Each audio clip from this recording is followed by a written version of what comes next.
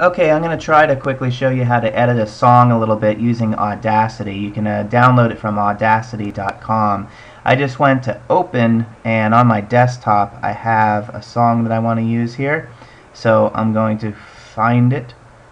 It is right there. SpongeBob. Open. Okay, so here's the whole SpongeBob song. So if I start to play it, Are you ready, Jim? Aye, aye, Captain! I can't hear you! Aye, aye, Captain! Oh! Who landed a pineapple under the sea? okay, so I think it was right about here. Okay, cool. So let me back that up just a tiny bit, maybe right there.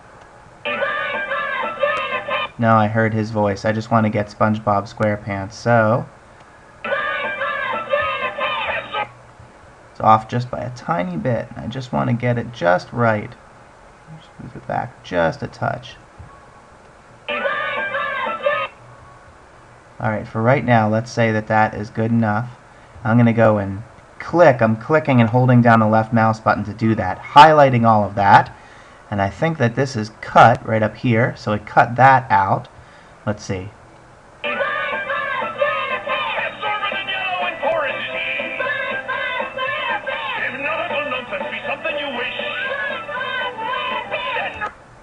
Okay, good enough. I think right there. Okay, and I'm going to get rid of the rest of this file from here on out. And go over here to the cut with the scissors and cut it. And now I've got what I want, so I'm going to go File, and I actually need to come down here to Export, and I'm going to change it as SpongeBob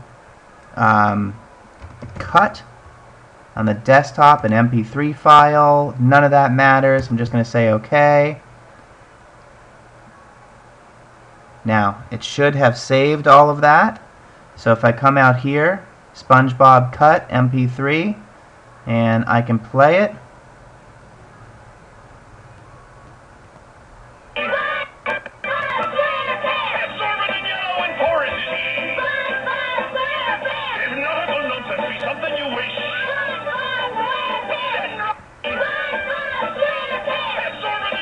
Alright, it was looping, but there you go.